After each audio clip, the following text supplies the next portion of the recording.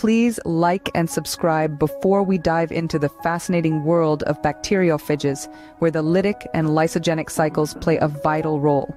In the lytic cycle, early genes kickstart the process, with the replication initiation genes firing up viral DNA replication and transcription regulation genes controlling viral gene expression. Next, the middle genes take the reins, with DNA replication genes and transcription genes stepping up to the plate.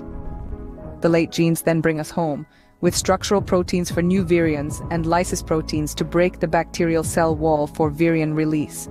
Meanwhile, in the peaceful lysogenic cycle, the integrase gene integrates viral DNA into the host chromosome. The repressor gene maintains the lysogenic state by preventing lytic cycle gene expression.